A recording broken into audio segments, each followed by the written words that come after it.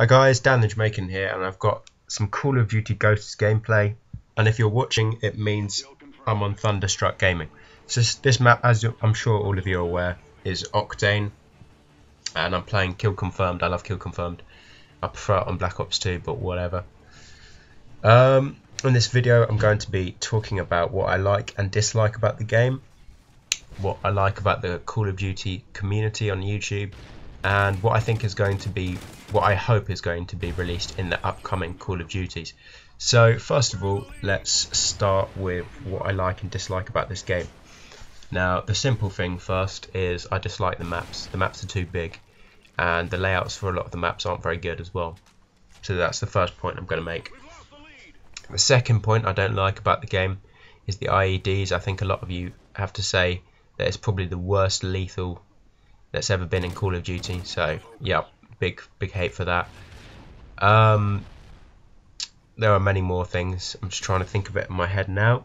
The point streaks are terrible in this game. There's not that much variation, and there's two decent ones. There's a Juggernaut, Maniac, and the Helo Pilot, and then the Guard Dog is okay, but it's really inconsistent and doesn't really function very well. It can have an incredible leap, and it can be, barely running at all. So, as I mentioned, the inconsistency.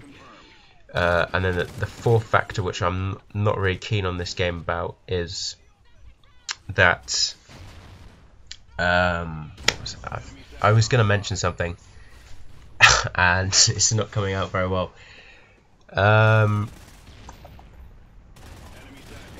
Yes, that was it. The perks and creator class system. That was it. Sorry about that. Basically, I think giving people the opportunity to put as many stealth perks into their loadout creator class is not a good idea. Basically, they should stick with the 3 perk system, I think, and possibly steal the idea from Treyarch, having the perk 1 greed, perk 2 greed, perk 3 greed, but you'd have to make the perks more balanced than what Treyarch did. So that's my fourth criticism. Now I'm going to go into the positives of Call of Duty Ghosts. The weapon choices are actually decent, I think. I think people have been a bit harsh on them. The AK-12 was a good weapon before the patch. I mean, it's still alright now. The Remington is decent. The Honey Badger I really like. So those are the guns which I think are really good. And I like the MTAR-X as well, personally. So there you go. I think so. That's a positive criticism. And the other one is there's not that much lag. The game actually runs decently smoothly compared to Black Ops 1 and Black Ops 2. It runs really well actually, in fact, it just runs pretty well, to be honest. So that's one thing I can say about this game, which is positive. Another thing. Now I'm going to move on to the Call of Duty community and what's going on YouTube. It's quieting down a bit because Black Ops 2 was more of a success than Ghosts. It wasn't great. It had a lot of its failures, but more people were playing it than people play Call of Duty Ghosts. It seems that Call of Duty is dying a bit. It's not dead. It's still going to keep going, I think, for at least 5 years, but it really is coming under a lot of pressure now, Call of Duty, because their rivals are getting better. And yeah, so hopefully they'll up their game, but we'll see. So that's really all I've got to say about that. I mean, I've enjoyed watching channels like JD from MY206, Mr. Soldier 1HD. I enjoy watching Thunder as well. He's great. I watch El Presidor, he's funny. So those are the sort of COD channels I watch mainly. I mean, there's Immortality as well. I've almost forgot him there. He's good to watch as well. He's got the least out of subs out of the ones I mentioned. He's got 1,700, 1,800, I think, something like that. So he's doing pretty well. I mean, decently for like not being on YouTube that long. So he's done, yeah. Anyway, that's really all I've got to say about that. You might be interested in a few of the channels I mentioned there, but I'll probably leave them in the description. Yeah, I think I will, the links. Anyway. The last thing I was going to mention is, yeah, I've mentioned what I like and dislike about the game. I've mentioned YouTube, the YouTube community, and now I'm going to mention, now I've recapped what I'm going to mention, the upcoming Call of Duties and what features I hope they release and what features I hope they don't have in the game again. Now, I hope they have a balanced perk system, as balanced as possible. Maybe going back to COD 4 was the most balanced actually. I know you had Juggernaut, Juggernaut, and you had Martyrdom, and there are a few other perks which are pretty beast. But I mean, they didn't ruin the game that much, apart from possibly Juggernaut. So yeah, so maybe something like that. I mean, find a system that works and just do it. And another thing I want to see is score streaks again. I think they should find a way to improve the way they did score streaks, but I want to see it in the game again. I agree with Thunder that the score streaks should be adjusted for Team Deathmatch, and I agree with JD from NY206 that if you kill a person in kill confirmed, you should get, well, you should get at least, this is my sort of my take on it, you should get at least 75 points out of the 50 for the kill.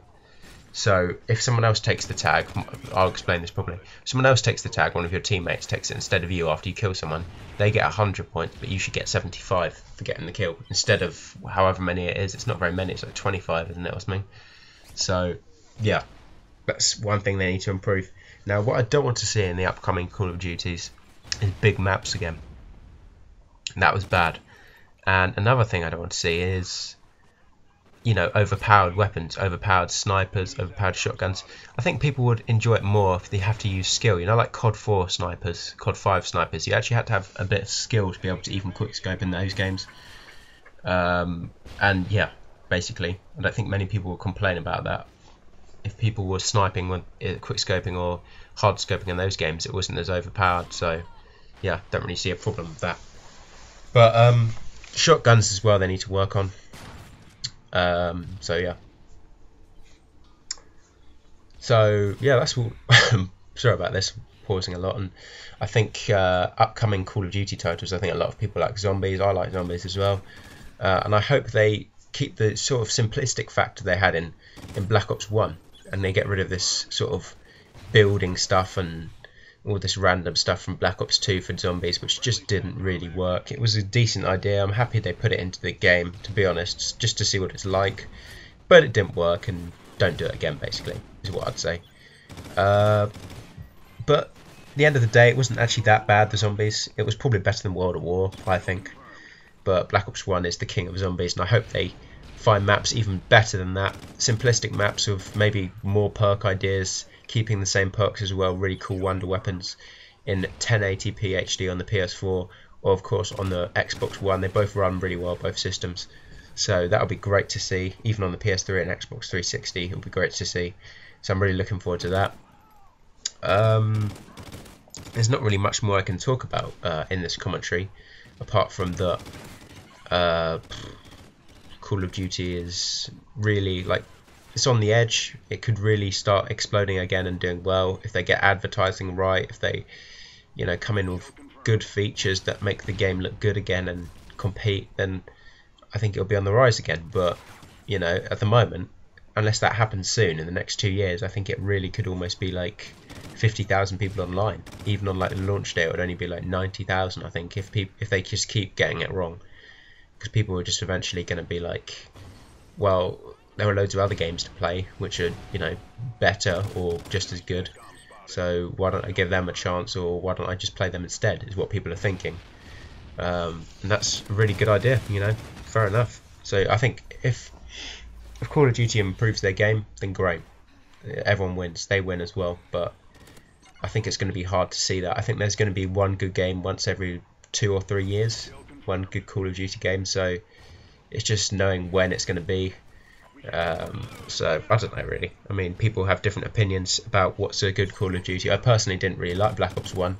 Felt it was a bit, I don't know how to explain it. It just had that kind of less exciting factor about the game. I just don't know why I found it less exciting. But anyway, yep, we lose the game. I hope you guys enjoyed this commentary. I'm Dan the Jamaican.